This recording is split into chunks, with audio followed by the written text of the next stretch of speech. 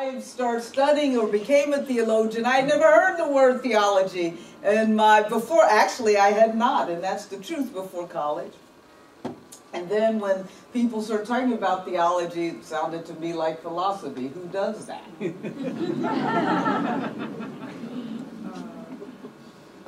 But then I came to understand the words of a 10th century theologian who knew that I'd be quoting, Anselm, that said, theology is faith seeking understanding. Faith seeking understanding. Trying to understand the claims, the meaning, if not the reason for our faith, in the context of us trying to navigate the realities of our living. Theology at its best is not abstract thought that you come to and say, I have nothing better to do today, so, I wonder what God's justice looks like. That's not how it happens. It happens when we are wrestling with questions of our faith, when we are in the middle of a context of injustice.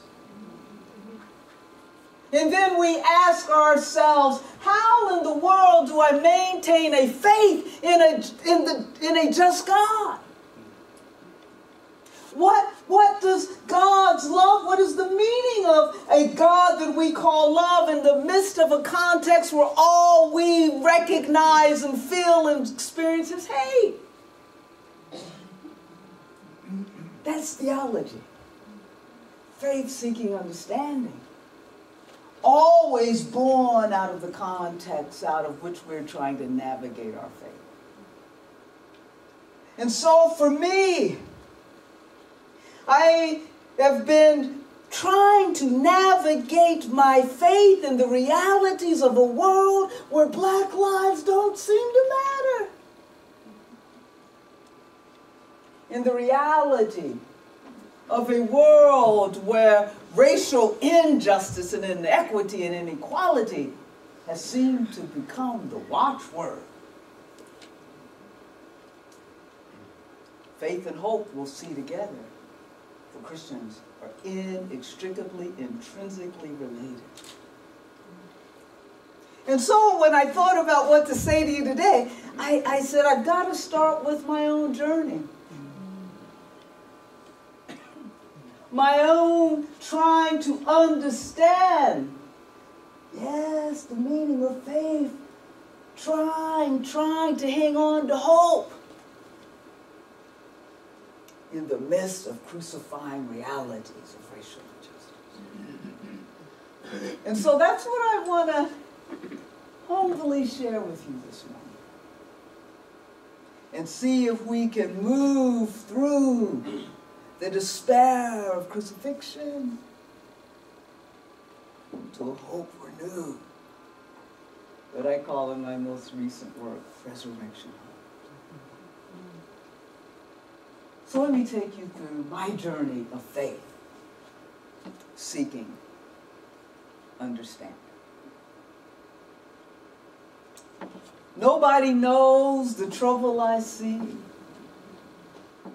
Nobody knows my sorrow. Nobody knows the trouble I see. Glory.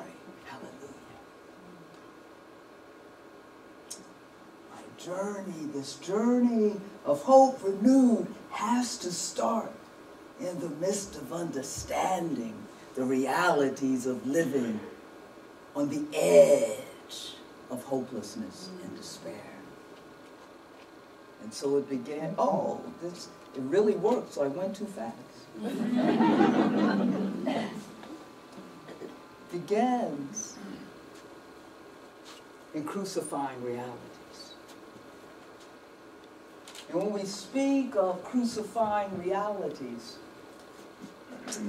we speak of the cross. You know, I always often say, Bishop Kevin has probably heard me say before, we come from a faith tradition that has a crucifixion at its center. And it's time we take that seriously. And to take that seriously is to understand even more that it's not simply a crucifixion, it's a crucifixion of an incarnate God. Two things, a faith tradition with an incarnate God, and crucifixion, a God that has entered into history. So we are called to understand the realities of the cross in our own social historical context, because to understand that is to understand our God who is incarnate always moves through history. Seems to me sometimes we just don't take that seriously, even though that's the center of our faith, but I'm just saying.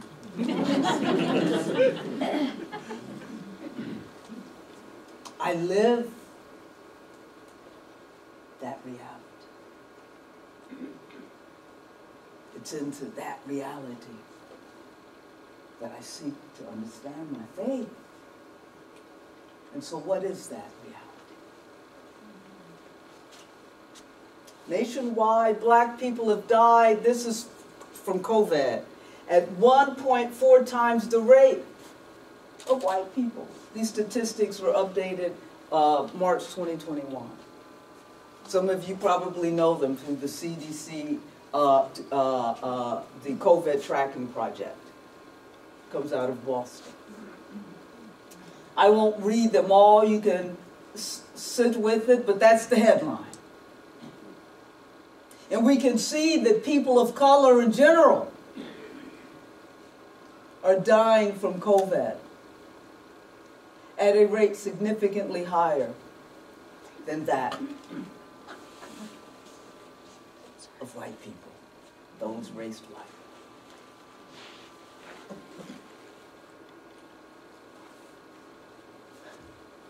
The rate of fatal police shootings in the United States shows large differences. I don't need to tell you this.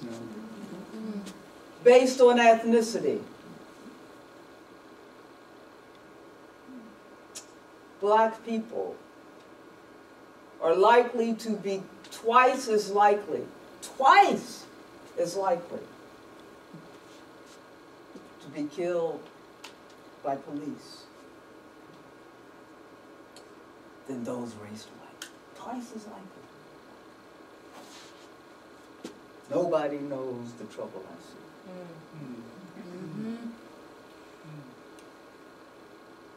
Recent data. Read, I commend to all of you the National Urban League State of America. It was just released April 28th. Some basic realities. A black child is being expected to live only up to 74.7 years, which is 4 years less than a white child. That's a lot. That's the black mortality rate.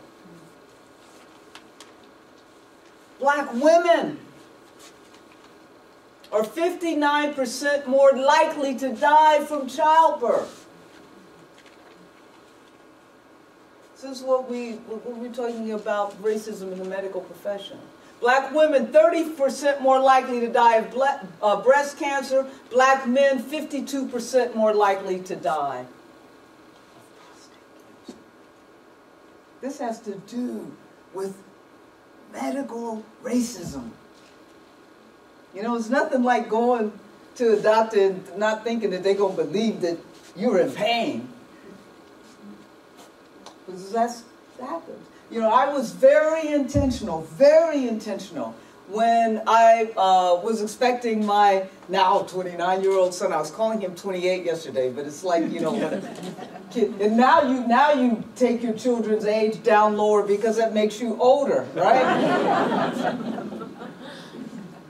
But I remember when I was expecting Desmond, I was very clear that I was going to have a black female OBGYN.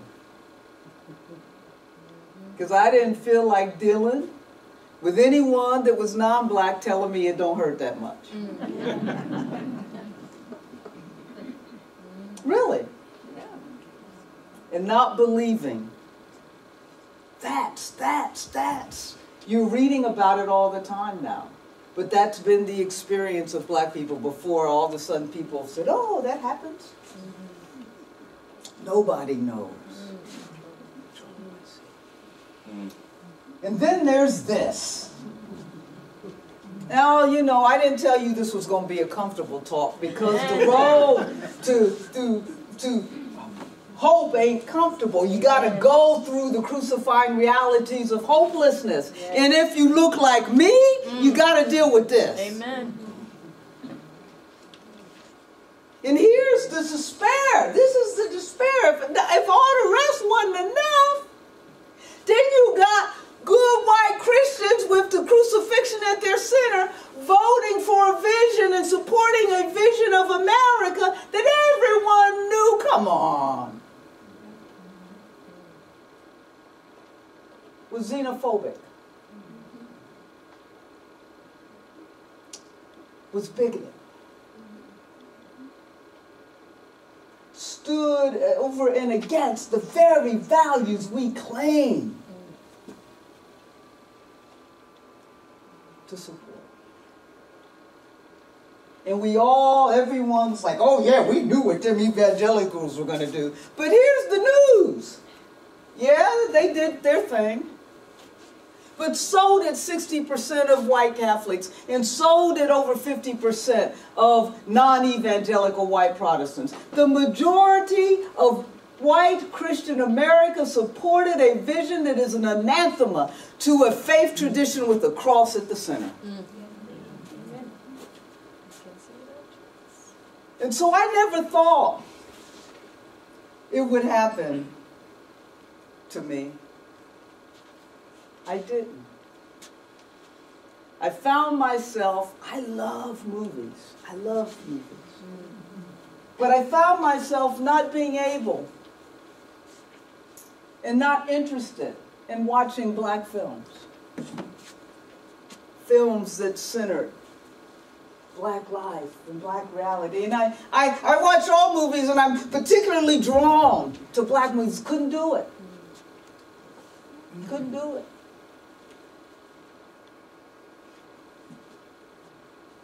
I found myself wondering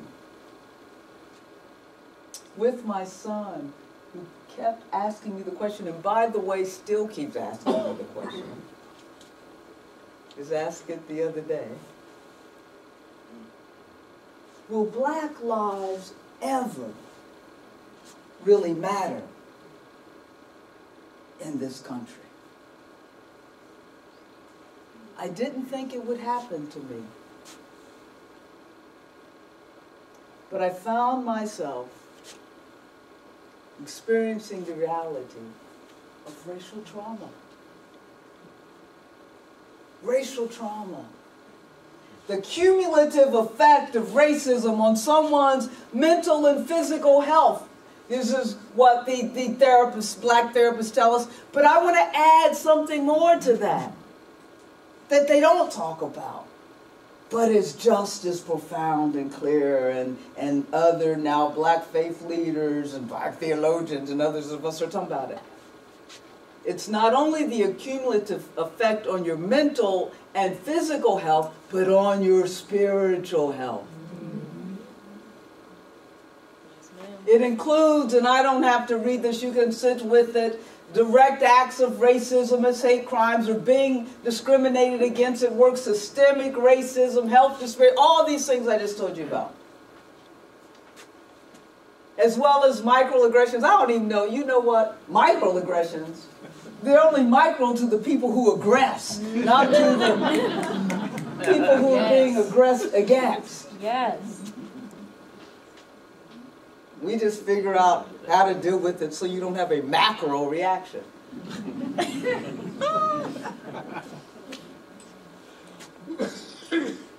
And here's the thing. We talk about the legacy of slavery, which I like to say is really the legacy of white supremacy. And we talk about that legacy usually systemically and structurally, right? We rarely talk about that legacy epistemologically, how we think. We rarely talk about that legacy, the psychological legacy, the spiritual legacy, the legacy that is the trauma. The past is the present. And it gets handed down through generations. Mm-hmm. And it accumulates. Psychologists and the medical profession, what is it, the AMA and all that, they're now really, really talking about it. Because they recognize that something happened during COVID for the wider society, wider, not whiter, but for wider, I have a sense of humor. You gotta laugh to keep from crying, come on. But for wider society, COVID laid bare these realities of racial inequities. For those who have been experiencing it, it deepened it. Didn't lay it bare. It was a cumulative impact. It's like, really, God? He was already dying at a disproportionate rate. And now COVID, and that's going, can't we have something that they get that we don't get?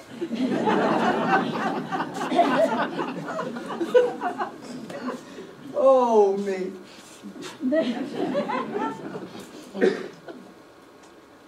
And so, I didn't, and I mean this, I didn't think it would happen to me. But it did. And I found myself not being able to breathe. And I mean it. I'm a priest. I've been black for 65 years. Thought it was, you just laugh to keep from crying and you keep on moving.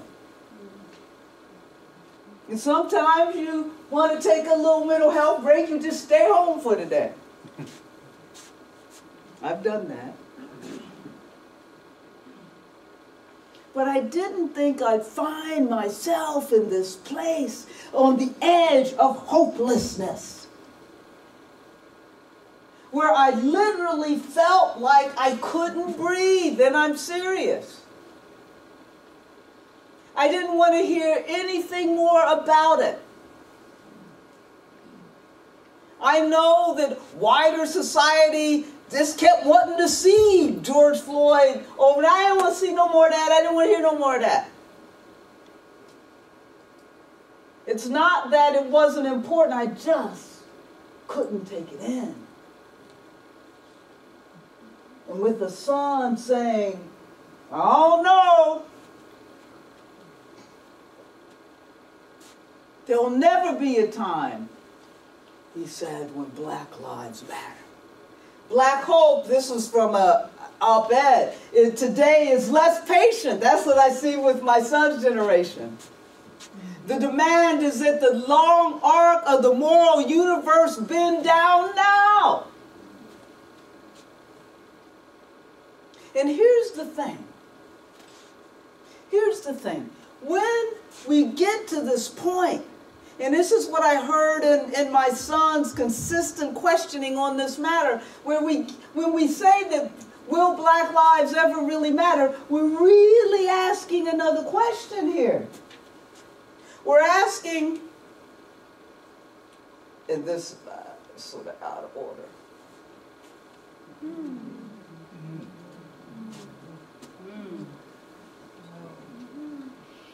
Is God a white racist? That's the question. Because what we're asking about is if our lives really matter to God. James Baldwin once said that every black person has this time in their lives when they face the shock that the country for which they have pledged allegiance and the flag to which they have pledged allegiance has not pledged allegiance to them. I didn't think it would happen to me, but I was facing the shock and wondering whether or not the God to which I had given my faith was indeed faithful to me, to Black lives.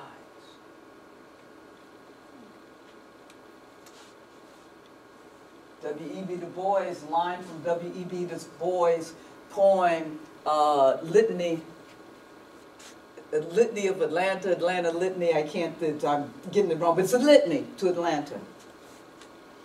And one of the lines is, "What meaneth this? Tell us the plan, give us the sign, keep not thou silent, O God." I had forgotten all about that poem until I found myself not even on the edge of hopelessness, but hopeless. Hopeless. Here's the thing about hope. Christian hope is that hope is grounded first in a vision. It is grounded in the vision that things the way they are is not simply the way they are supposed to be, but it's more than that. It's that things the way they are is not the way they're gonna be. It's grounded in the vision that allows us to have faith. And that is the promise of God. Martin Luther King said, "I may not get there with you, but I want you to know tonight that we as a people will get to the promised land." Now, why did he know that? He didn't know that because of anything going on around him. He knew that because of his faith, because he really, really believed in the promise of God. He believed in the gospel good news. He believed in what Jesus came here to tell us about and to move us toward. Jesus wasn't really saying, "Believe in me, believe in me." Jesus was saying, believe in the promise of God. And that is the promise of a more just future. You know, where the last are first and the first are last, but not because there's a reversal of fortune, but because the first are last and the last are first. There's no difference. Everyone is treated as the equal, sacred children of God that they are. So ain't no first and last. Everybody's same. Amen. Amen. That's God's more just future. So that's the promised land, right? That King was talking about. The King believed that he knew he wasn't getting there with it. I'm looking around there. I might not get there with you, Desmond, but you know, I believe. Now, if you really believe, then that's what allows you to have faith. Because faith is about partnering with God in moving toward that vision. An act of faith is almost, to me, the second step. Because the first step is really believing. Maybe the first step is God revealing the vision. And if you really believe, then you partner with God and moving toward that vision. Because if you don't believe that it's possible, why do anything? You know, just roll your rock up the hill and keep on going.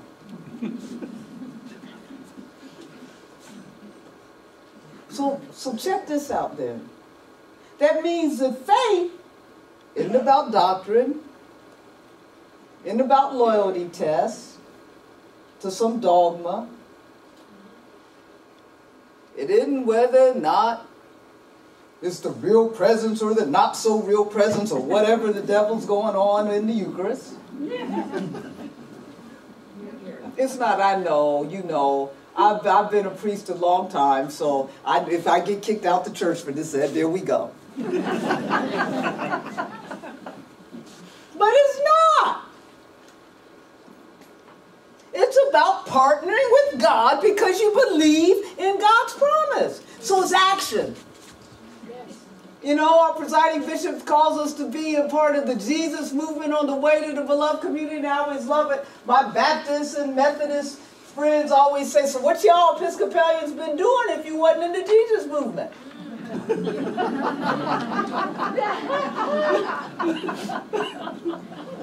It do be a good question.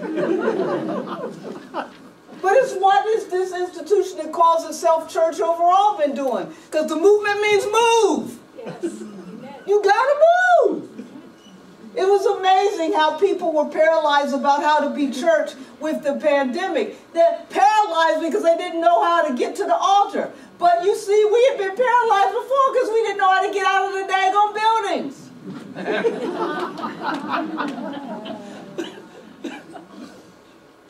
And that kind of paralysis brings on hopelessness.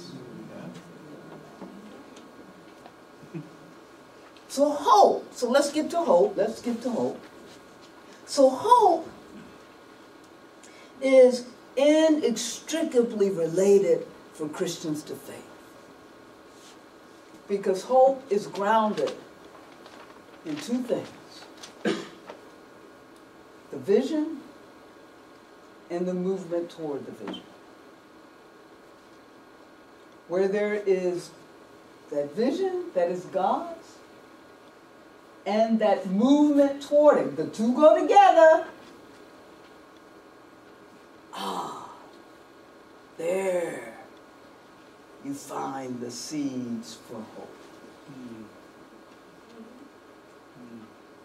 Even as it is the hope that keeps you moving. And so imagine not really believing or trusting the vision because of the depth of the crucifying realities. That's hopelessness.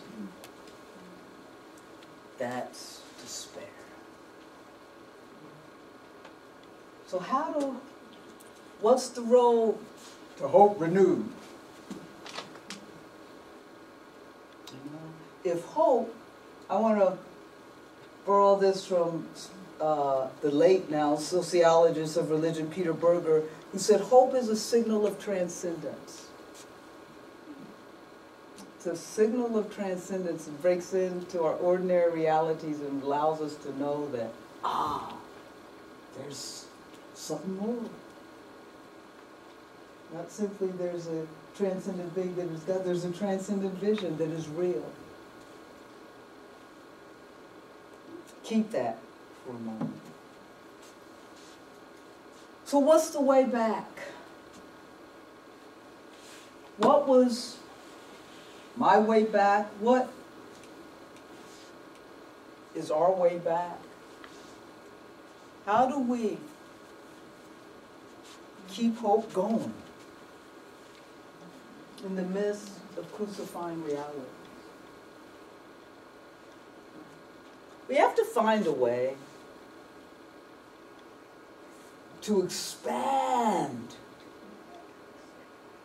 our people's, our nation's moral imaginary,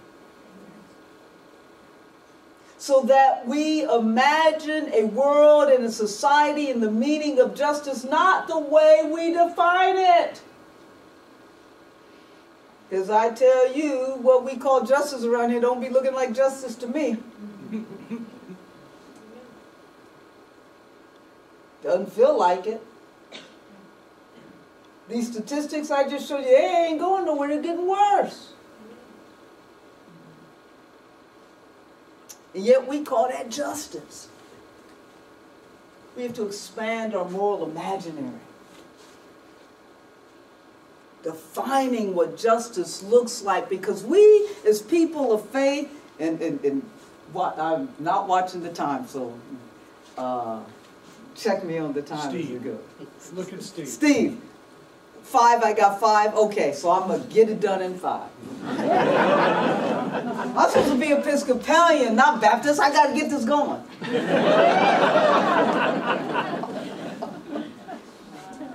But as people of faith, we are accountable to God's vision. We are accountable not to what people orchestrate and call justice in our present reality. We are not accountable to in any way, shape, or form to the status quo. Period. As I say, end of story. Full stop. So we have to expand the moral imaginary as to what justice looks like. We're accountable to the promise of God. And faith leaders, ostensibly accountable to God's just future, have a primary responsibility to lead the way to a more expansive moral imaginary. And so you say, what's all this have to do with hope? It's the very foundation of trying to move us out of hopelessness to hope. Because you know, if I see faith leaders doing what they're supposed to do, if I see a movement, that's where hope is found.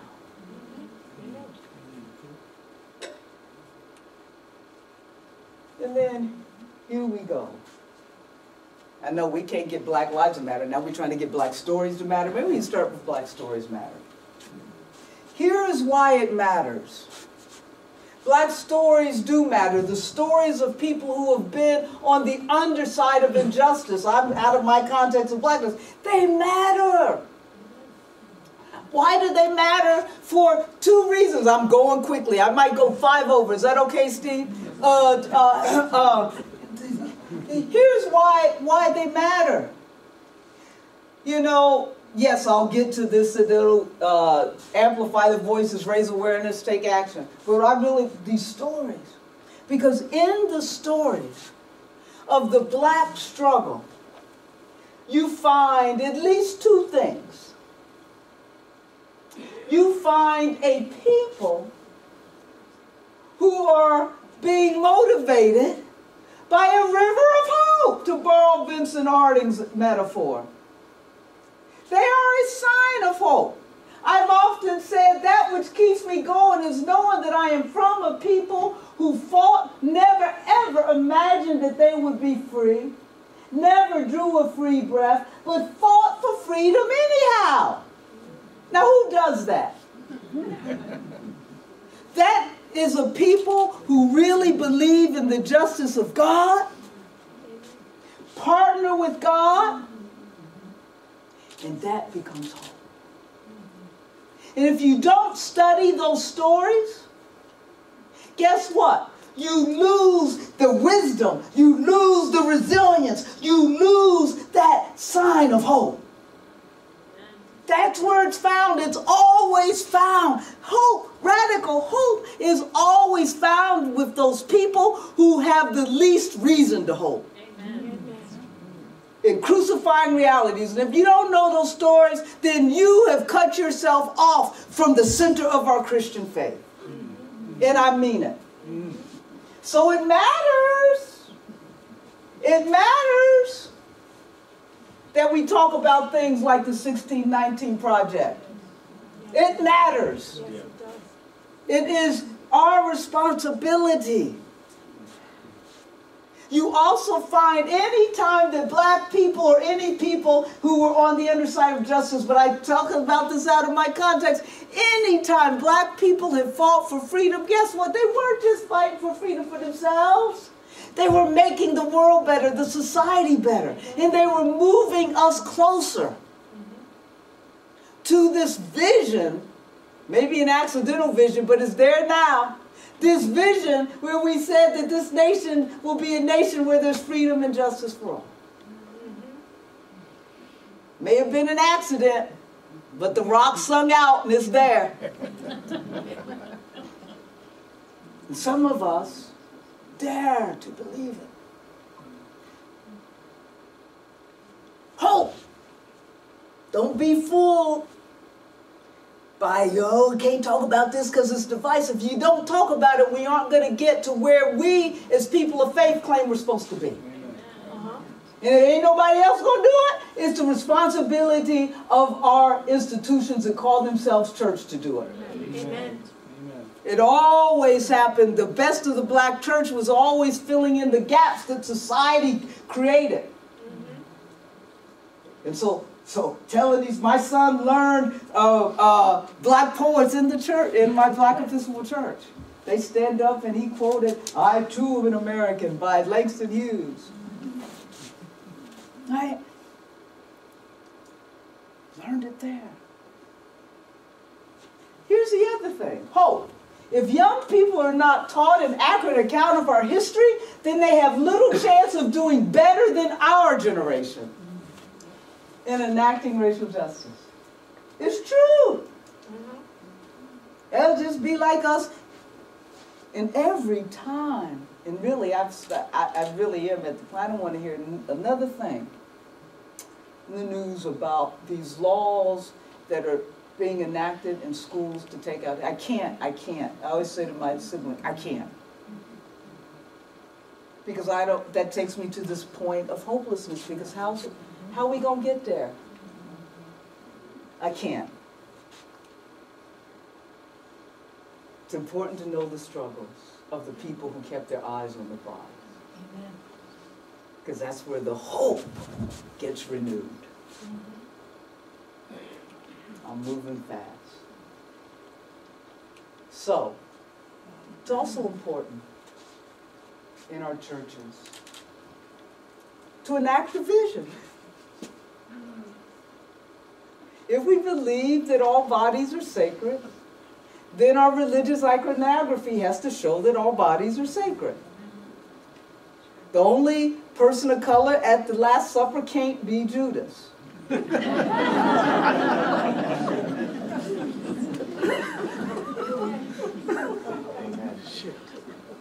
we know, I ain't gonna say no more. And all I can say is when that happens, not only is that theologically inaccurate, but it's also historically inaccurate. Just saying. So, resurrection hope is hope renewed. It's about that which resurrects us to bring us back into partnership with God. Resurrected hope is faith renewed. It's finding that way back to really believing in God's promise. So, how was it that I moved from the brink of despair back to hope, and hope renewed? I put on my mask. It's the truth. But people don't believe us, and got pictures. Because people know. Because here's the thing, people who know me know that I was a germaphobe before COVID.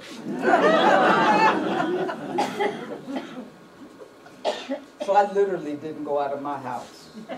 My spouse was doing the grocery shopping, and I make him come in through the garage and change his clothes. This is true. You ask him the whole 9 yards. I Zoomed with Desmond. He lives in Baltimore. I said, stay on over there.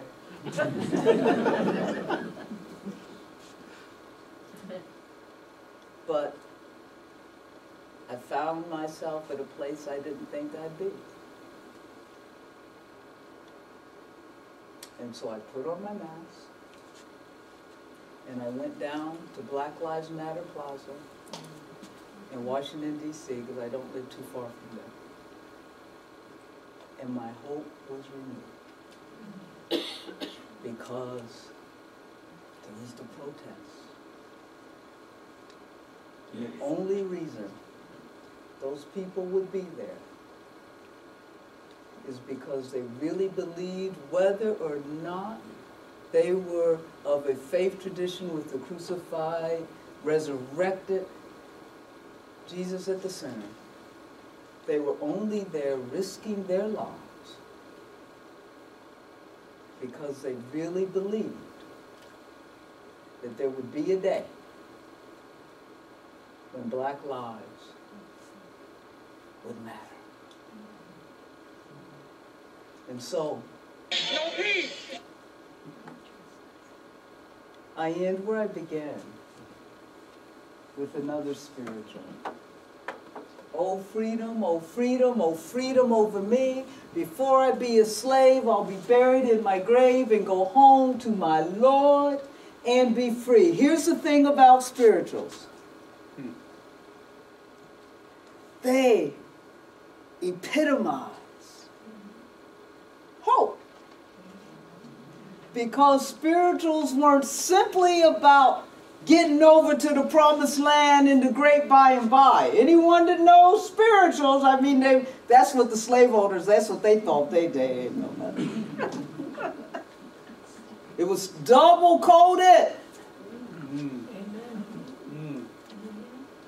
When they sang, you know, going over to Canaan land, they meant two things. They sung, their slaveholders thought, oh, they talking about going to heaven.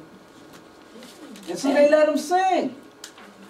But they were sending messages about freedom on earth. That's hope. It's being driven and really believing in the Canaan that is God's promise. And letting that drive you toward the Canaan in our reality of living. That's the spirituals.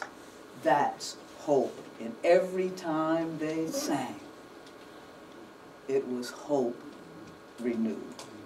I'll stop there.